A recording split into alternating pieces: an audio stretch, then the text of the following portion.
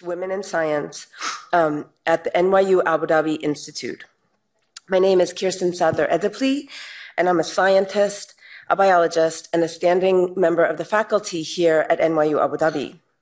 I'm thrilled to see that so many of you are here tonight and are excited about celebrating the innovation and about celebrating the success of women in the overarching field of science. As a scientist and a professor, I love questions. So let's start with a few. So question number one, why are we hosting a lecture series dedicated specifically to women in science? Well, because half of the global population are women, and this means that half of all ideas, half of all inspired insight, half of all the excitement, drive, and creativity about how the world functions comes from females. However, women make up less than a quarter of the global workforce in science, technology, engineering, and math, or as we like to call it, STEM. And women make up about 30% of all the faculty in science worldwide. It's less than 20% of all engineers, whether in academia or practicing. This difference in the gender distribution across STEM fields is called the STEM gender gap. We aim to close this gap right here in Abu Dhabi. Indeed, we're on our way. Our graduates in STEM fields are approaching gender equity. And with this, their diversity in ideas and solutions and discoveries are fresh, inspired, and transformed. Okay, my second question. Does anybody know why April 4th, 2017 is a prime day to launch the series? Any ideas? Well, today is Equal Pay Day in America. Does anybody know what Equal Pay Day is? So Equal Pay Day is the day that symbolizes how far into the year a woman must work to earn what men earned in the previous year doing the same job. So in the US, women earn 72 cents for every dollar that a man earns. And Equal Pay Day here in the UAE comes a little later in the year because women earn 64 cents on the dollar on every dollar earned by a man. So this is called the wage gap. And not a single country in the world has come close to closing this wage gap in 2016. It's my hope that my daughter, indeed all of our sons and daughters, will only think of the word gap as a place to buy jeans or sweatshirts and not think about it as how it will affect her career, her choices, or her earning power. So today we're addressing both the STEM gender gap while we're mindful of the wage gap. So question number 3, how do we close these gaps and capitalize on the brain power that is being lost by marginalization of women in STEM? One way is to encourage young girls and young women to pursue degrees in STEM.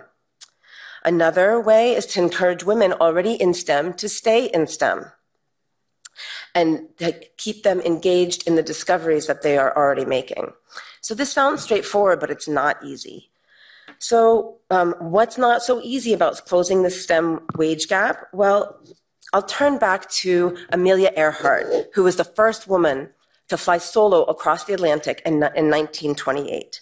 And one of her most famous quotes is that women, like men, should try to do the impossible. And when they fail, their failure should be a challenge to others. However, the success of women in science has not been fully recognized, and their failures in science are often not seen as a challenge or inspiration, but instead as an impediment for other women looking to pursue a career in STEM. We can change that. We can follow Ms. Earhart's suggestion to turn any failure to do the impossible into a challenge to rise up. We can rise to this challenge by celebrating successes of women scientists, showing how time and time again women have talent, creativity, and passion to accomplish what needs to be done in science, technology, and engineering. That women's work in these, and indeed all fields, is just as valuable as a man's. So examples of this success are among the most powerful means to inspire and achieve change. In this series, we will provide example after example of the amazing successes of women in science. And by science, we mean this in the broadest term. It's data, it's discovery-driven, it's inquiry and innovation. Women and men have made and are making incredible progress in these areas.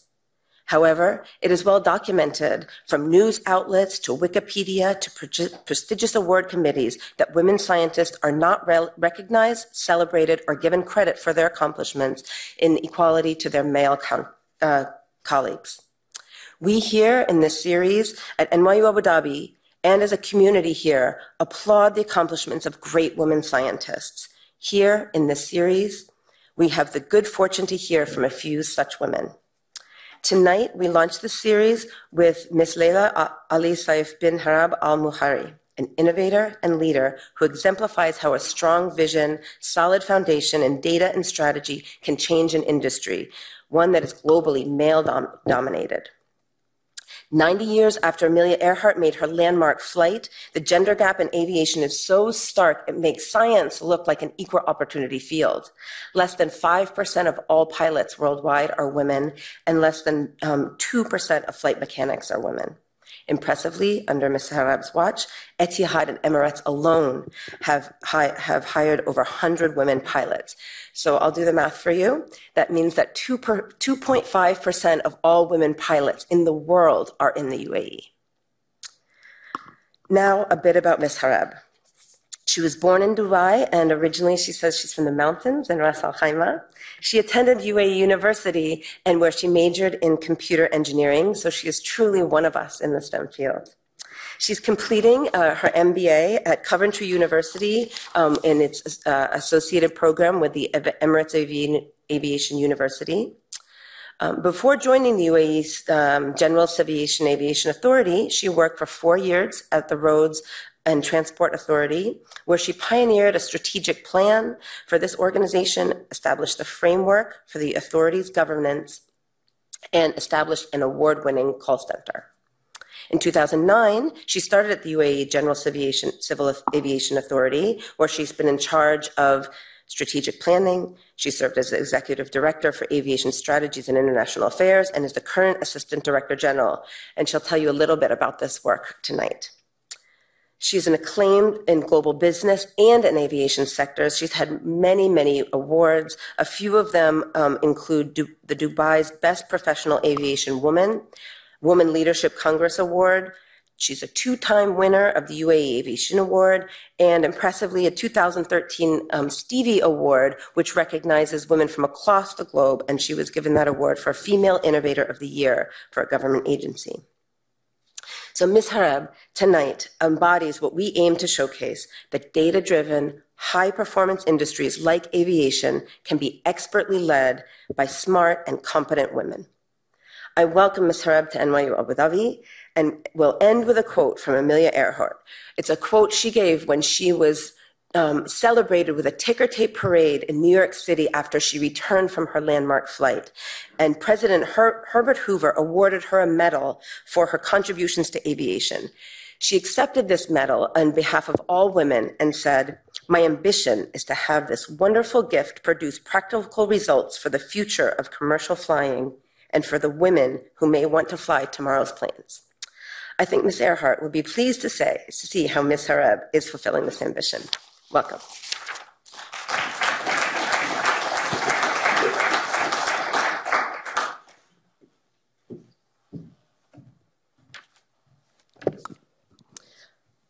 Good evening, everyone, and thank you for the lovely introduction. I wrote some comments on your introduction, by the way. Christine, when I saw her in IATA, I think it's the Innovation Summit of IATA. IATA is the International Association of the Airlines last year. And when she invited me, I was very thrilled to come. It's my first time to come to New York University over here, and I'm very happy to be here. She talked about the gender gap, and I could see the gender gap actually in the audience here. I can see 5 women, 6, okay, 7. 8. So you can see the gender gap in STEM even in the audiences here. And we do have a serious issue in the gender gap in UAE. I think it's a global issue. It's not only a United Arab Emirates issue. And that's one of the reasons I'm here, to really encourage women to work in fields of STEM like aviation. It might be intimidating in the beginning, aviation, which I will tell you a little bit about it later on, but it's very interesting. It's very rewarding for women. There's a lot of opportunities. And if I can give you the statistics before I talk about myself, 2% of UAE aviation is nationals. Less than 10% of the 2% is female. So you can understand the opportunities, the vast opportunities for women in aviation in the UAE. Let me talk about myself. I think Christine gave a little bit of an introduction about myself. I am a computer engineer. I studied in the United Arab Emirates University, 89. Don't ask about my age, please.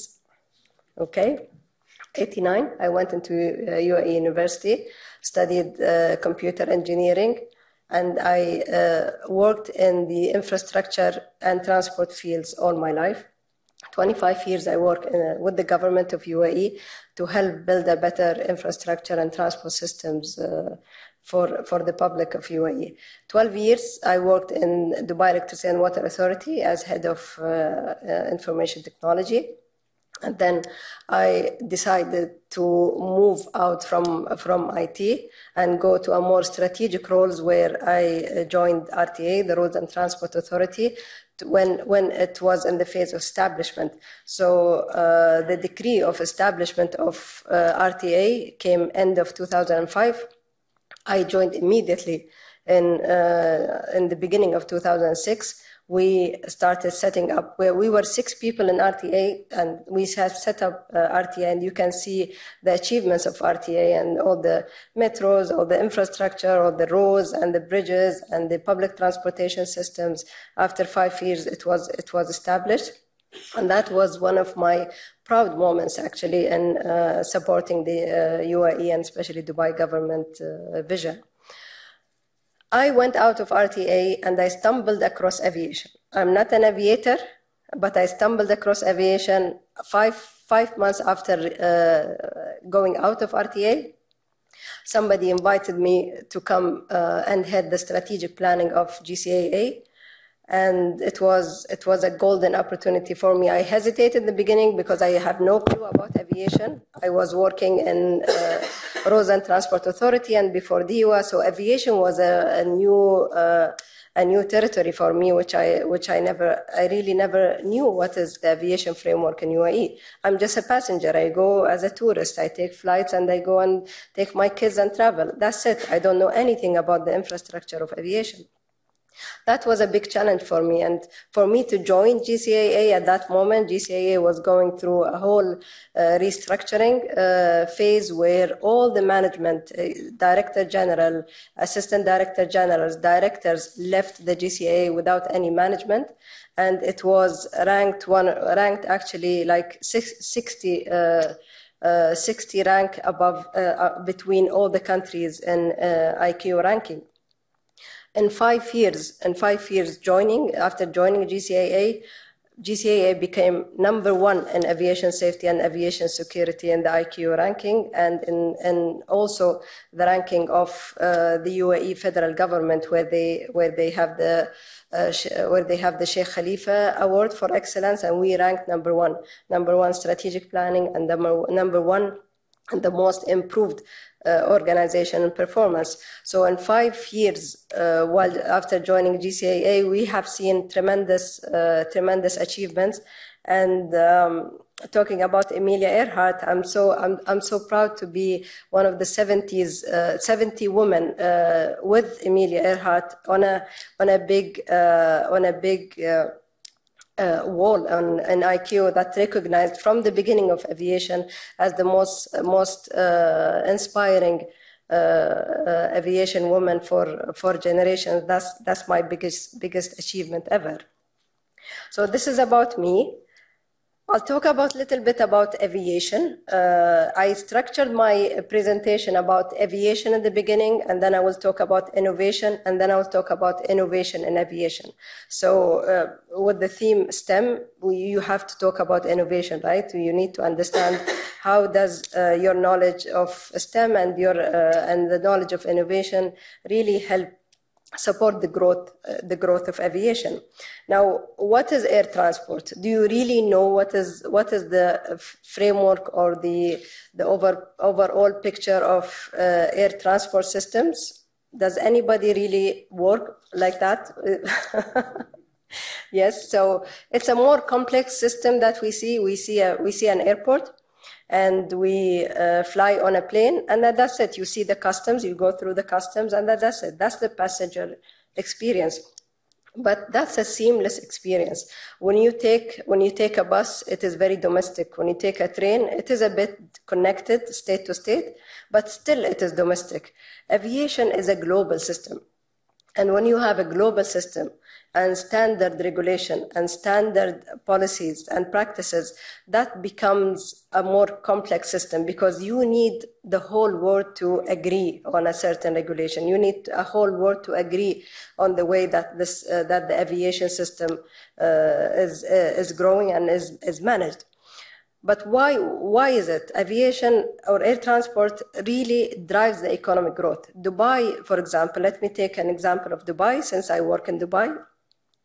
Dubai, 45% of the GDP is contributed from aviation.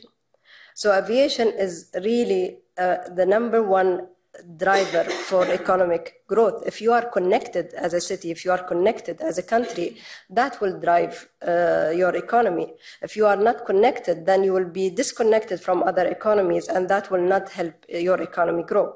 So economic growth is very important, and the aviation drives that. And when you have economic growth, then you will have social growth as well.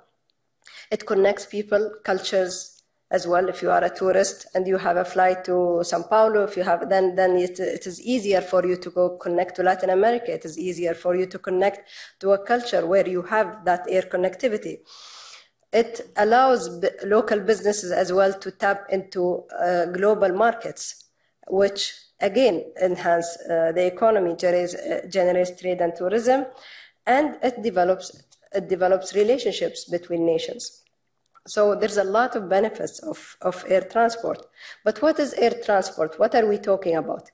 It's not only an airline. Airlines are a very important piece of the air transport. But there are different components. You have the airports and you have the air navigation systems. These people are, if you heard about the accident, the fatal accident in the States lately, where the an air navigation operator directed an aircraft to a closed airfield. And when it directed the aircraft to a closed airfield, the plane crashed and people died. So air navigation system is very important component of the aviation systems. And it's not only the airline, air navigations, and airports. There are the regulators. General Civil Aviation Authority is a regulator. ICAO is a regulator, and we'll talk about it later. And then you'll have the whole supply chain, people who are painting the aircraft, maintaining the aircraft, bringing food, making the plastic cups that you see in the small toilets of the aircraft. So there's a whole supply chain in aviation, which is very important to make aviation a sustainable system. Now, who is the most important body in aviation? Is the International Civil Aviation Organization. This organization was formed in the 40s after the war, and they decided that states comes together, and they have signed, a number of states have signed Chicago Convention. Chicago Convention, group of states sat there on a table in Chicago and defined the initial regulations on which aviation safety should be, aviation security should be, how ANS is managed, air navigation systems are managed, and how the environment is going to be protected, and how do we negotiate air service agreement, how the economic relation in aviation is going to be shaped. So that's ICAO, and it was formed in the 40s. Still, it is the most active and efficient body of the United Nations. It's a body under the United Nations. And we are proudly saying that we are a member of the Council as UAE. We are a member of the decision makers of the 35 countries around the world who are decision makers in setting up the policies and the laws and the regulations ahead in future. IATA is the International Aviation or Air Transport Association, where it's an association of all airlines where they come together and protect the interest of the airlines. They also look at what kind of centralized products that the airlines would want, especially looking at IT, for example, the connectivity of the airlines, the booking systems, things like these systems which connects airlines together. IATA has formed a company called CETA in order to develop all the systems for the airlines and to standardize and harmonize all the systems used by the airlines. It's a very important body which lobby a lot in IQ for the interest of the airlines. CANSO is similar to IATA, which is all the ANS or air navigation systems come together and create a lobby organization to lobby for ANS. And then the civil aviation authorities in every country, in every state, which is 193 states that signed Chicago Convention and part of IQ, they have to have an autonomous civil aviation authority, a civil aviation authority which forms or which develops and enforces, which regulates and oversee the implementation of the regulation of aviation safety and security. I talked about innovation, economic benefits. I can't see even the numbers here. You can see it maybe better. There's a lot of economic benefits of aviation. On tour, you can see a lot of impacts on tourism, and you can see a lot of impact on businesses as well. You will have this presentation for you. Now, talking about aviation, I think I will not talk about this slide until I talk about innovation later on, but there are a lot of innovation barriers in aviation. And they put this slide on just before talking about air transport agreements. Why? Because this is my field. What I do is I lead the negotiation for UAE with other states. So if an airline, for example, Emirates Airline wants to go to Canada, okay? So they want to go to Canada, but they don't have enough routes legally signed with the Canadian side. So as a government, I go and I sit with the Canadian side and I negotiate these routes. Okay, we want to fly to Montreal, fly to Toronto, fly to Ottawa. And then we start negotiating. That's a government to government. That's not an operational thing for the airlines. And I think people get confused sometimes if an airline opens to a country that it is a commercial agreement. That's not a commercial agreement. The air transport is ruled by the bilateral legal agreements between state to state. And this is what I do. And this is what is the least field of innovation you can see, because this is a very political decision between state to state. So for us to go and start implementing innovative methods in order how to smoothen, how to improve air transport bilateral systems, it's extremely hard, but I could see it. I could see it in 10 years coming. I will explain later on why I'm saying this. Now, okay, let me give you this slide. It's a very interesting slide. Have you heard about the freedom of the skies? Who heard about the freedom? Okay. All right, so I can ask you questions? No? There are 9 freedom of the skies. Currently, most people do the first and second, okay? And third and fourth is something that we always negotiate with countries. It's very hard to get, but we do have a lot of air transport agreements with the third and fourth. Fifth is if you talk about fifth, people will close doors in front of you. They don't want fifth. And then 6, 7, 8, 9, which is really, it's unknown territory, and we don't have any agreements and such. So what is first and until 9? So first is if a carrier will take passenger from a country to another. The second is a carrier taking passengers from a different country to the original country. Okay, that's first and second. So it is really one-way movement and the second movement. What is third and fourth? It is moving moving passengers without any frequency limitation. So you can move passengers from this country to other country, and then you can take passengers from that country to your country, but without any limitations on you can have a no seat capacity. You don't have any limitations on which city to city. So the country is open for any point. They can operate third and fourth. That's third and fourth, and that's a bit of open arrangements. What is fifth? Fifth is a more difficult one. I go to. Have you heard about the problem of UAE, Milan, New York? Okay, only 3 of you, yeah?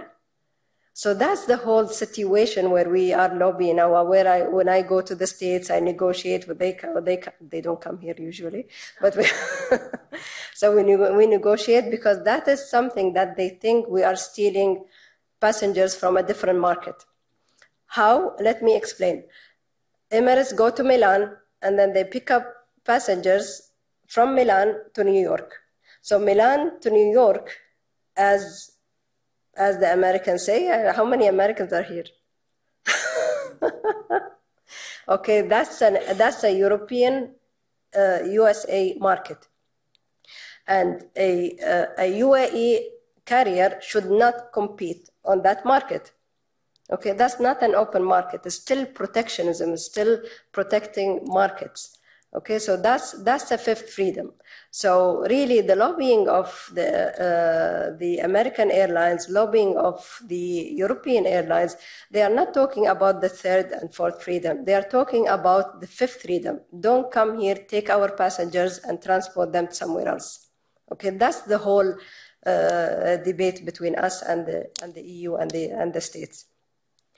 6, 7, 8, 9, I'm telling you, it's a new territory that I have never discussed a 6th freedom or 7th freedom. I have never discussed that, so you don't need to complicate your life about that.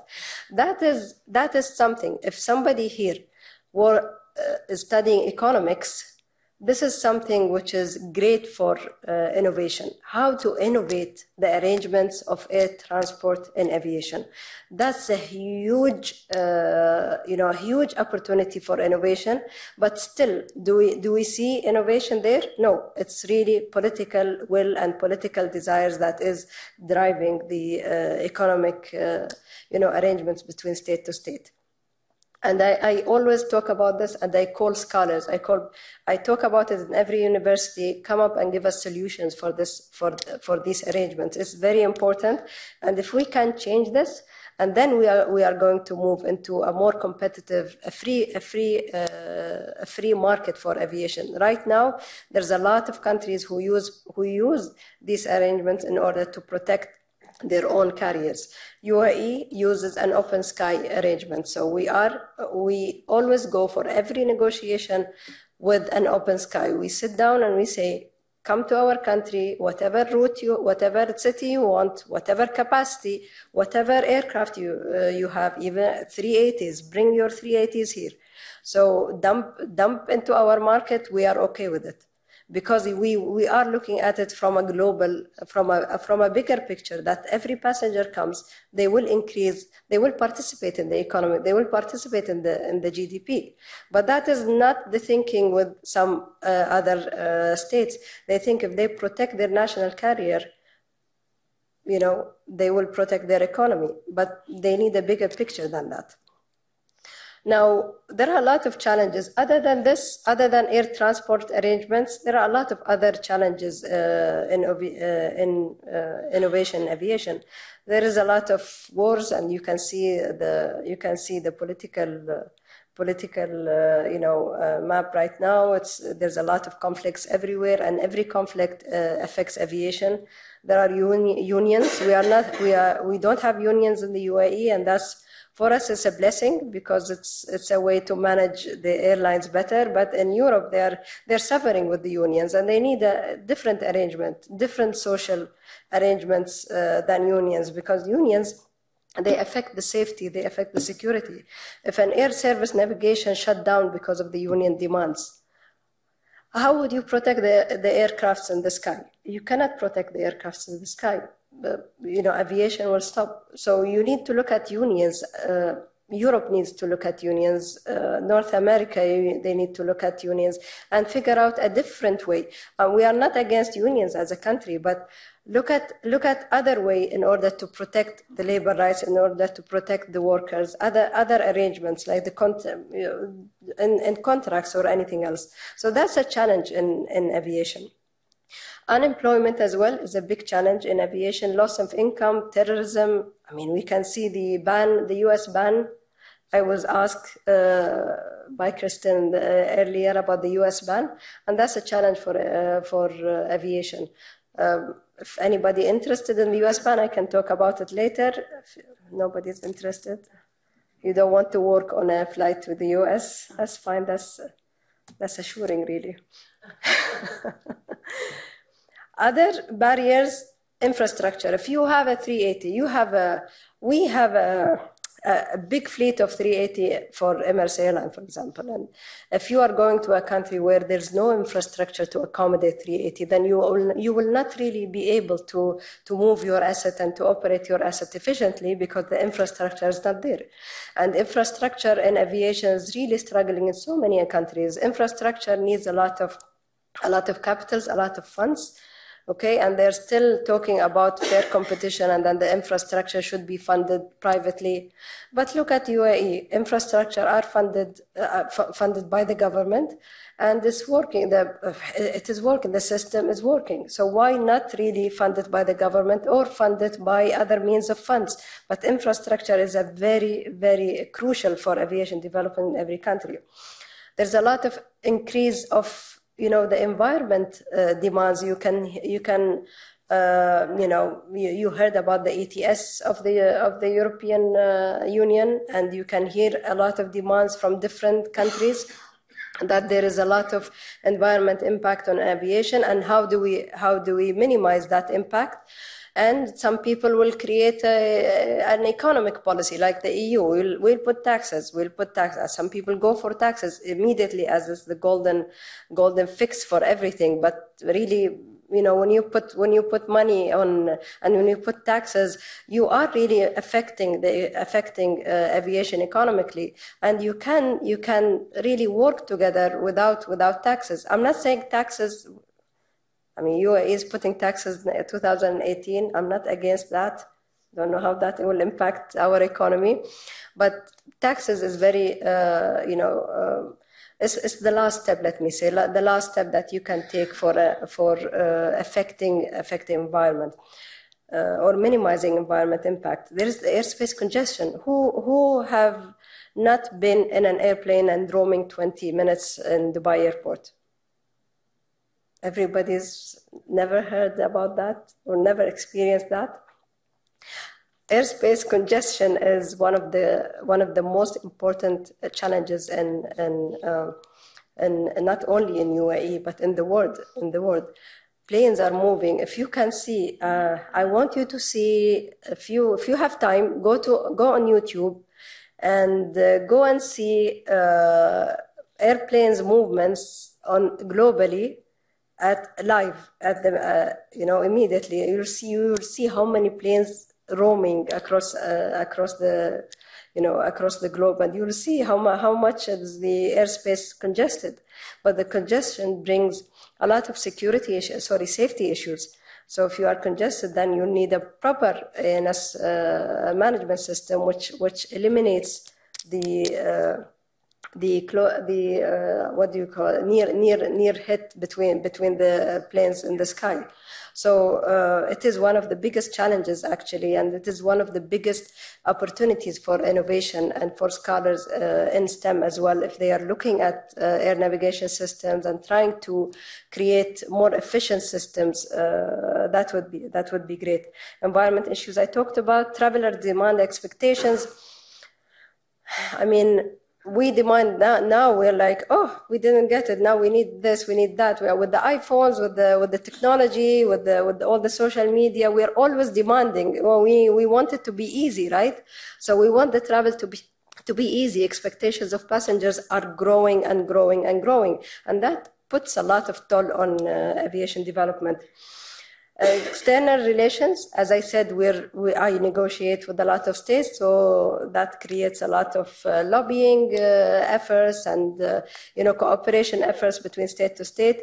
Heavy economic regulation, and I talked about that earlier.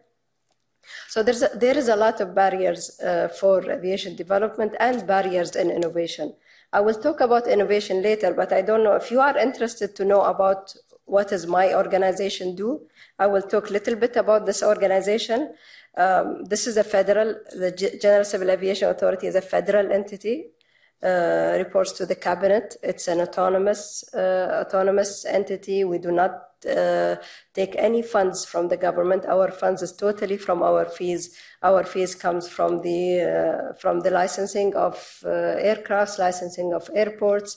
Our fees comes also from the flight movements. Every flight movement we charge based formulas based on the size of the aircraft and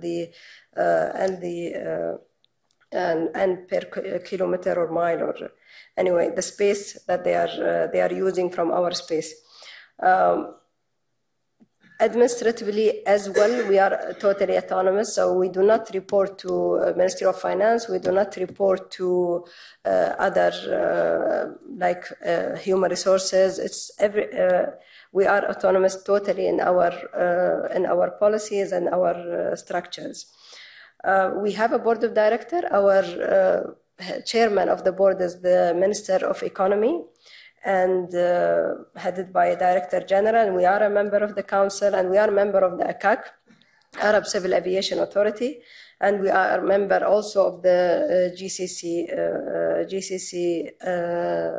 Aviation Committee. And we have different offices in Abu Dhabi 2 and in Dubai 1. Now, these are our roles. As I said, we have our main role is aviation safety. So we regulate and oversee aviation safety. In aviation safety, we look at the worthiness of the aircraft. We look at the operation of an airline. We license airline. We license individual cabin crews, license all from GCAA. We look as well at aviation security. So we license people who ship dangerous goods and so on. We really inspect the airdrome, and we make sure that the security of an airport is adhering to the regulation that we are developing. Also, we manage the air navigation system. And then it comes to my sector, we negotiate air transport agreements. And my sector is, I'll move to safety security because I need to talk about myself a little bit here. So this is what my sector does actually. Air transport, all agreements of air transport we negotiate and we sign on behalf of the federal government. We look at the environment studies as well, and how do we lobby, how do we put the regulations, and how do we adhere to the state action plans of IQ as well. We have an aviation safety policy across the UAE. We also do a lot of economic studies. How is the impact of penetration into a market that will help our airlines and so on? What's the aviation impact on UAE economy and these kind of economic studies? I have the rest of corporate development. We do incubate a lot of projects, and we have the innovation center. We just established an innovation center in GCAA, and maybe I can take this opportunity to open the door for anybody who can participate in the Air Innovation Award, which we really opened. I don't know if we talked to your university yet, but it's an open door. There's a million dirham of a prize for any innovative concept that can be implemented in the aviation industry. You can go into Air Innovation website and you can read about what innovations in aviation, what kind of earlier innovative ideas that we have rewarded, and you can see a lot of information about innovation in aviation. We have the project management office as well, so we have done a lot of projects from the start of GCAA. If you heard about the API, have you heard about API? Nobody reads his ticket. Nobody reads the fine print. If you read the fine print on your ticket, you will find that you are really waiving your rights and your reservation rights to the government. But nobody is reading the ticket. So advanced passenger information is a system, an integrated system as an artificial intelligence and a security intelligence that allow governments to capture your reservation data, your personal data, even the people who reserved in your credit card or whatsoever, and then the history of your reservation, the history of your movement, and it capture that and create an intelligent database where we address the threats on security. You waive that every time you purchase a ticket, you agree on sharing that kind of information with the government. New information for you, right? So only a few countries in the world have implemented that kind of system. The States, of course, and the Italy, UK, Australia, and South Africa. South Africa created. Why South Africa? Because when they had the games. Is it football? Is it? You see, I'm not into sports. Yeah, they had to, because there's a lot of people coming from different kind of countries. They had to have an advanced passenger information system in order to address the security threats coming to the country. And that was one of the projects that we incubate in GCAA, and now it is run by the. What is Manafid? You can help me with Manafid. It is the ports, it is the borders control, borders air and sea and land.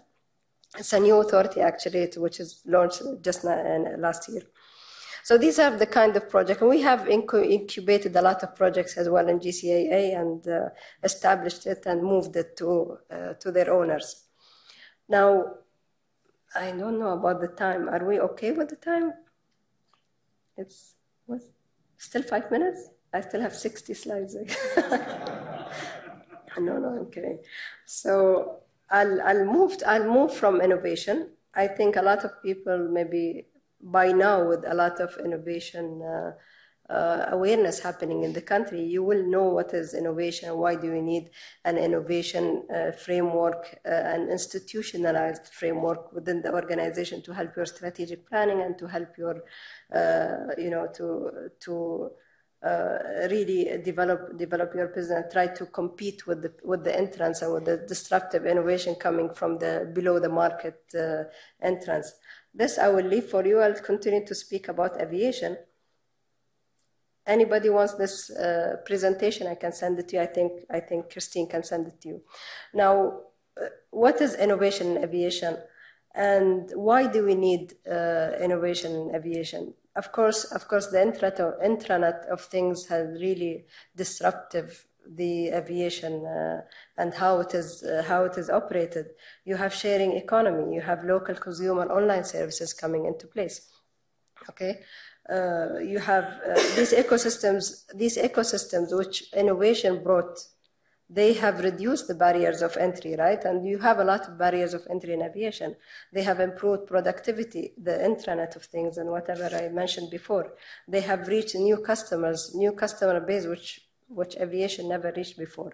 They have introduced products, services, and they have redefined the competitive advantage. Like the low-cost carrier, like Fly Dubai, they are new entrants and they have disrupted the legacy carriers like Airline and Etihad.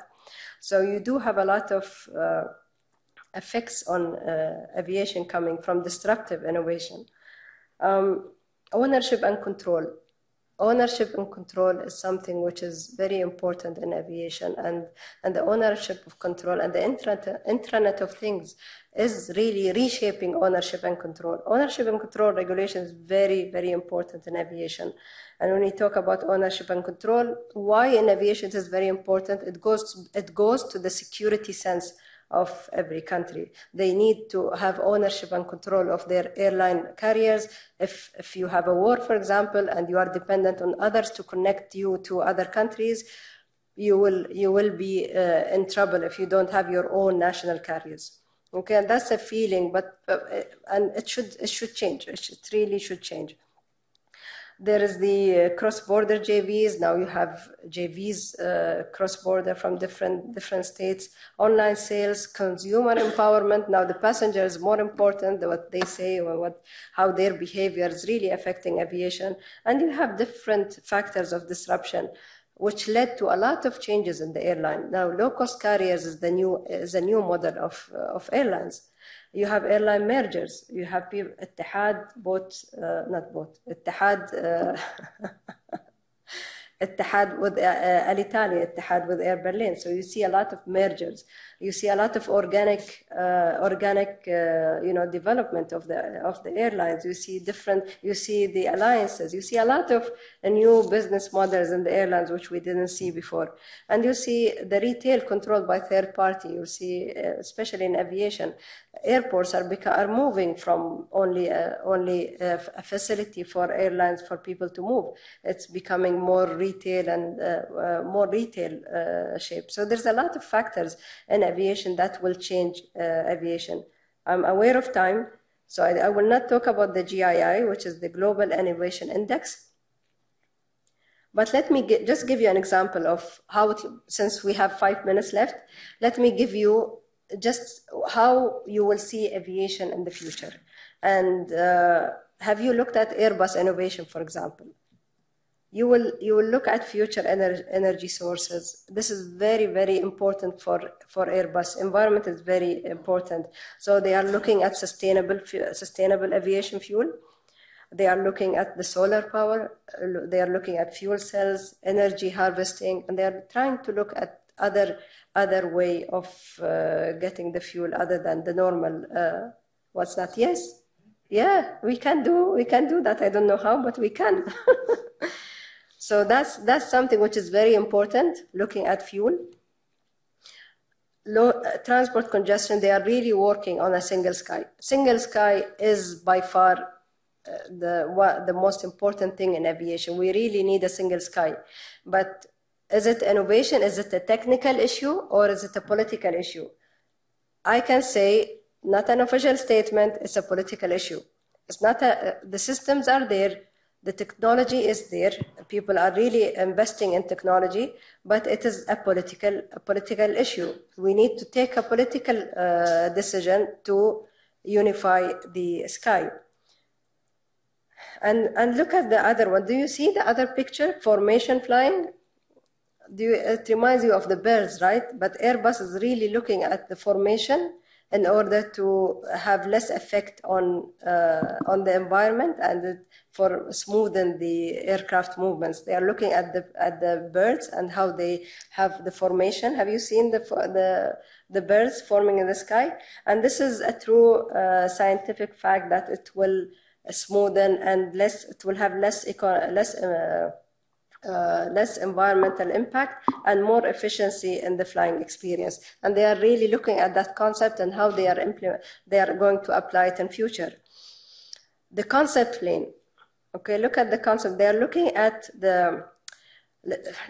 so many different natural behaviors, like the lotus effect, eagle-inspired winglets, and they're looking at what the nature would give us, and we can apply it in the design of an aircraft. A butterfly wing, a shark skin. The shark skin, they're going to change the aircraft skin to a shark skin, which will make the flying more smoother. So they are looking at this and they are trying to come up with innovative ways. This is interesting. You will not see an airport as a big airport that you need to drive through. You will see those airpods, they call it. The airpods. This is an aircraft pod. Okay, the aircraft will go, the passengers will go out from a train station, for example. There's no airport. That's the new airport in the future. It's called an aircraft pod. You won't have airports. You won't have that kind of experience that you need to go in lane in so long and customs and getting your bag. This is the future for the airports. You have the cruising the sky. They are moving as well. They are looking into how do we look at aviation not as transportation, like a cruise in the sea? You don't take a cruise to move from A to B. You take a cruise because you want to enjoy the cruise process. It's not about moving from A to B. They are looking at flying. How do we make it a cruising in the sky experience? So this is one of the concepts that they are working on. We put casinos in planes. We'll make swimming pools. It's true. It's true. It's coming. It's happening. This is the future of the sky. This is the future of tourism in the sky. Aircraft carriers, like Star Wars, but it's happening. So the aircrafts, you won't have airports, you will have aircraft carriers, so you can move from point to point through aircraft carriers. Not necessarily you need to land you need to land somewhere. No, you will have aircraft carriers in future. So there's a lot of innovation and happening. Not only these are ideas from Airbus only. I bet Boeing is doing a lot and competing with Airbus. Both of them, competition drives innovation actually. So I'm sure Boeing is trying to keep up with this innovation, maybe more. I just gave you an Airbus. I hope there's no French guys here. No? Oh, yes. Yes. So you are proud, right, with the French innovation? No, absolument. Okay, so how these ideas came into Airbus? They have institutionalized their innovation process.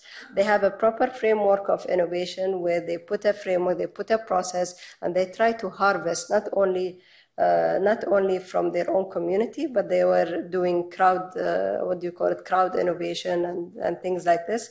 They are trying to harvest those ideas from within Airbus and from the public as well. They have a business lab, BizLab they call it. So they bring startups and they try to help them if they can develop their ideas, and it will help Airbus. They have Fly Your Ideas channel, and they have different channels as well. So there's, I think I'm aware of time, but my presentation is very long. Not only in manufacturing, in aviation requires innovation, but also there's a lot of things. The travel experience as well, it requires a lot of innovation. And what does IATA do is really looking at the traveler. If you can see this journey, there's citizens, there are passengers, there are borders, okay, there are face recognition systems, border control system, checking security, bags. So there's a whole experience where we can really innovate. And the innovation starts from the beginning, from the house. How do you start your journey? And they're thinking, IATA's thinking, which is the Airline Association, how do we make it easier for passengers to come out of the house, or even before reserving or before buying a ticket? How can we bring innovation to that experience?